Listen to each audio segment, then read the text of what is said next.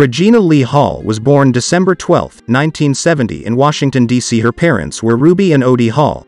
Regina Hall is an American actress and comedian known for her roles in the first 4 installments of the internationally recognized Scary Movie film series. She had a master's degree in journalism from New York University before shifting to an acting career. But in the early 1990s, she moved into acting with the series Loving. She gradually established herself as one of the most well-known comedians. The first film she featured in, The Best Man, was released in 1999. Her biggest break came in 2000 when she starred in the globally acclaimed comedic horror, Scary Movie, in which she played a sex-crazed maniac girl. Although the critics downright discarded the film, her comic timings were universally loved and the film became a financial success. The success of the first Scary Movie paved way for more roles in the Scary Movie franchise. Regina Hall has a net worth of $6 million.